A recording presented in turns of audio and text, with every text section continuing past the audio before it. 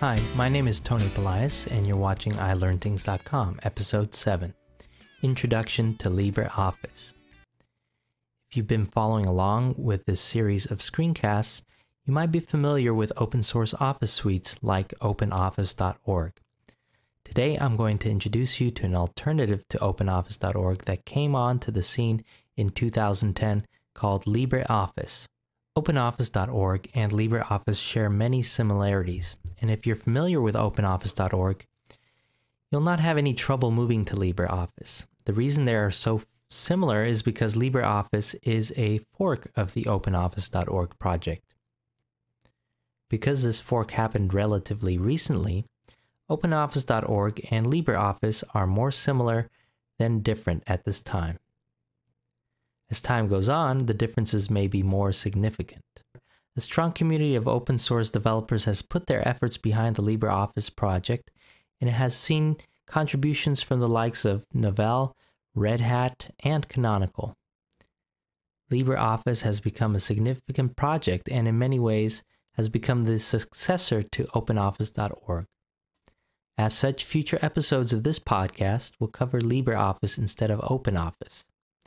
This does not mean that you'll have to switch in order to follow along, and if you're happy with OpenOffice.org, then continue using it, and for most of the tutorials I present, it will not make much of a difference.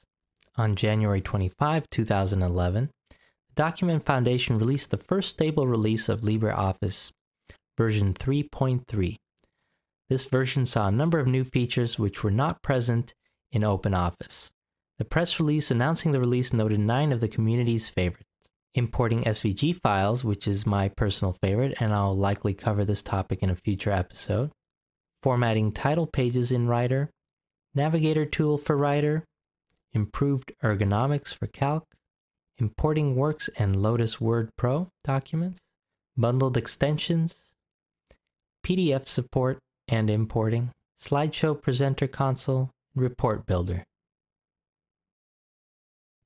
So then, now that you're a little familiar with the background, let's talk about installing LibreOffice. LibreOffice is licensed under the terms of the LGPL version 3 or later, and this means that you're free to use it for personal and commercial use. You're free to copy it and give copies away, and you're free to modify and redesign the source code and to create derivative works. To obtain LibreOffice, just go to the LibreOffice.org website. You'll see a download link here, just click on that. Before we actually download the packages though, let's check the system requirements by clicking on this link. LibreOffice is available for Windows, Mac, and Linux. Since I'm using Ubuntu Linux here, I'll just scroll down to the bottom and it'll give me the Ubuntu Linux system requirements. Now most of these are pretty basic, nothing really to worry about, but there's one thing here to note, and that is that certain aspects of the LibreOffice program do require Java, particularly the program base. So that's the first thing that we're going to do before we actually download the packages, is install Java, since it does not come by default with Ubuntu. Luckily, Ubuntu has some very simple to follow instructions on how to install Java for your system, and I'll include this link in the show notes. You'll see that these commands are meant to be entered in the terminal, so let's go ahead and open up a terminal. Go to Applications, then Accessories, and click on the terminal icon if you're running Ubuntu.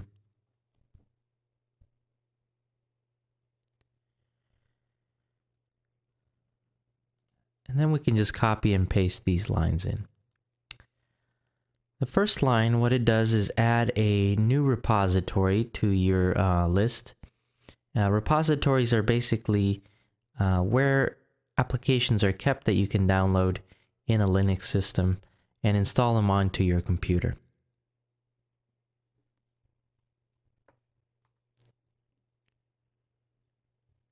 The second line, sudo apt-get update,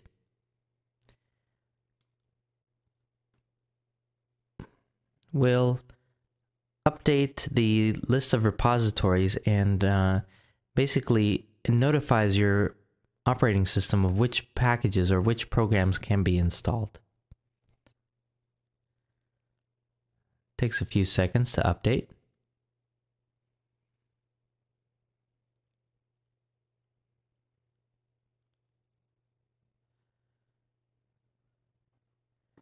And then we're ready to go on to the next line.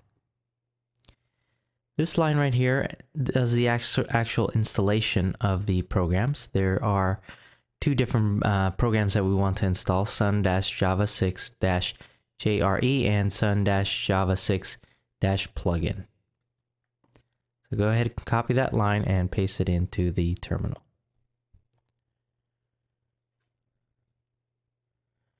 You'll be prompted just to verify that you want to install it, so just hit Y on the keyboard, or capital Y I should say. And it will download the packages and install them for you. Should only take a few minutes.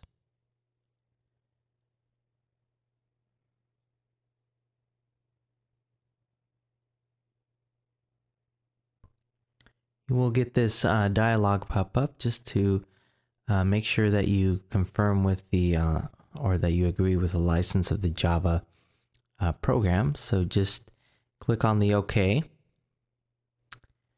and the yes, and it should continue installing.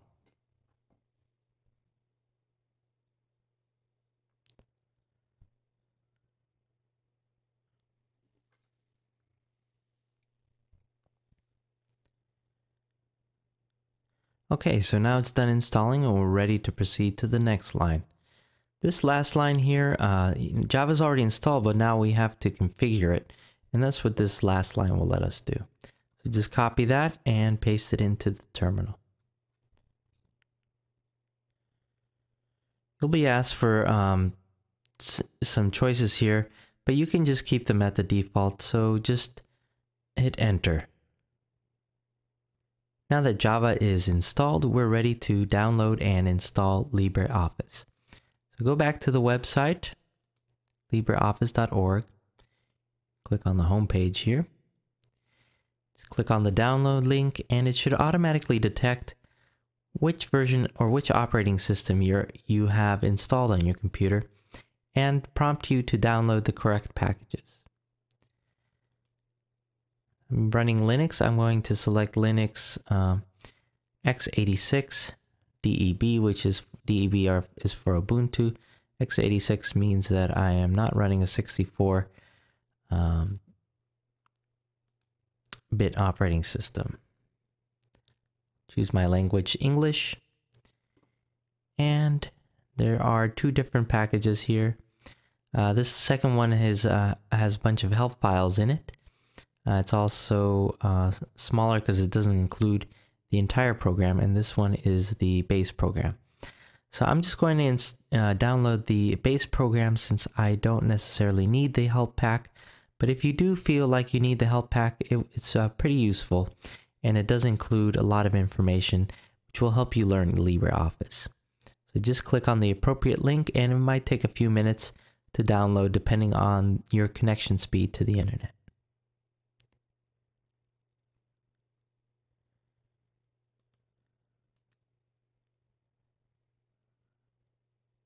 Okay, it's a large file, so it might take a little while to download, but once you have it downloaded, you can go back to the LibreOffice website, and under the download link in the header here, they have a sub-link for downloading instructions, which will also tell you how to install the LibreOffice program on the operating system of your choice. As you see here, they have instructions for Windows, Macintosh, and Linux.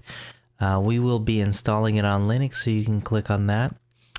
I'm going to show you how to install that, so you don't have to read it right now, but if you get lost, this is a good reference that you can use.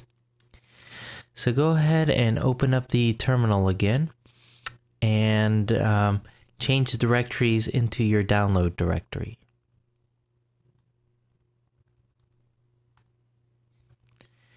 If you list that directory, you should see a file called, or starting with lib 0_3.3.2 2 in this case, which is the most recent version of LibreOffice. And what we want to do is, it's in a compressed format, so we need to uncompress it. And the command to uncompress it is, or the utility we use is tar. So type in tar -cxvf, and then the name of the file, and it will uncompress it.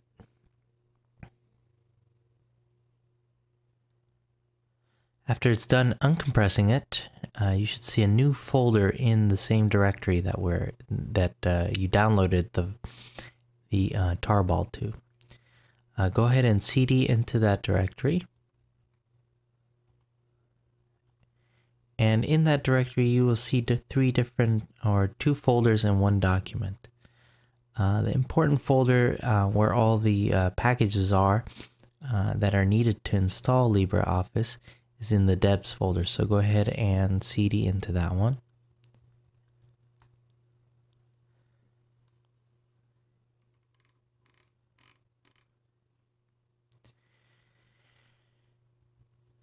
And if you take a look at this directory, you'll see that it has quite a few different files in there, all ending with the extension .deb.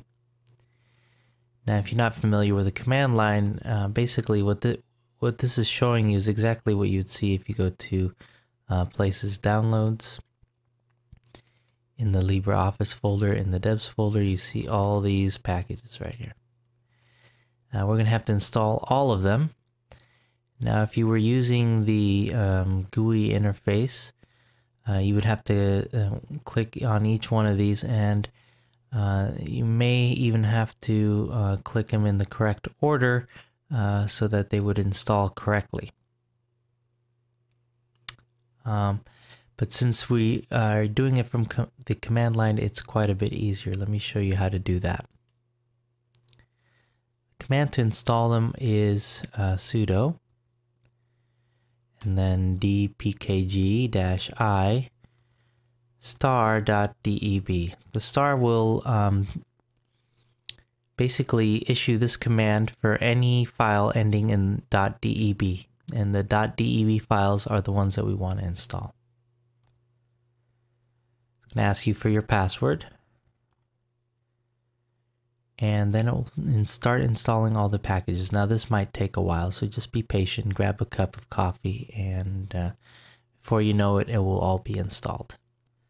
Okay, so we finished installing LibreOffice. There's still one more step that we need to do in order to integrate it with the Linux desktop environment, because we want to make sure it appears in all our menus and that all the options are configured correctly. So inside this DEBS or debs folder, there's another subfolder called Desktop Integration. So let's go ahead and cd into that one.